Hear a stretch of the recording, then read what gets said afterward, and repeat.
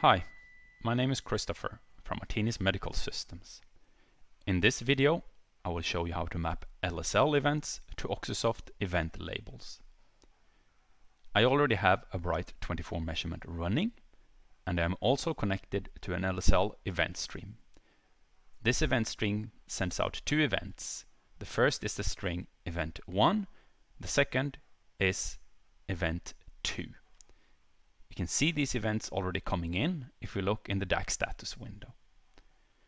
To have a closer look at what OxySoft does, let's open Analysis, Event List. If you look at the event text label field, we can see that the strings that are coming in are prepended with the LSL.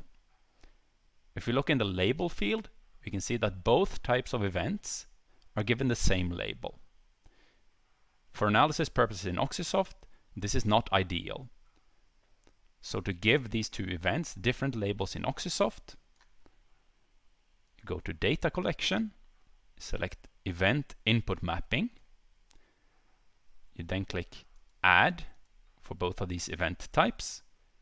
In the left side, you fill in the event pattern or the event pattern string that you want to match in your LSL stream.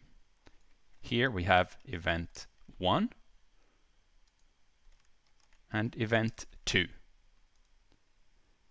You then simply have to go to the OxySoft label field, click and select an OxySoft label that you want to give that event type. Here I will select A for event 1 and B for event 2. You then click OK to apply these changes. You can now see in the DAC status that the new events coming in are given these new labels. But let's again open Analysis and Event List to see these changes. So you can make out that for event 2 you get the label B, and for event 1 you get the label A.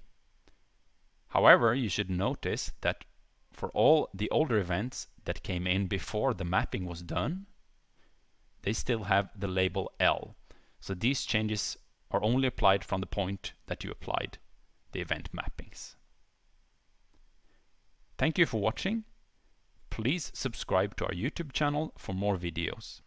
If you have any questions, have a look in the manual or contact us via askforinfo@artinis.com.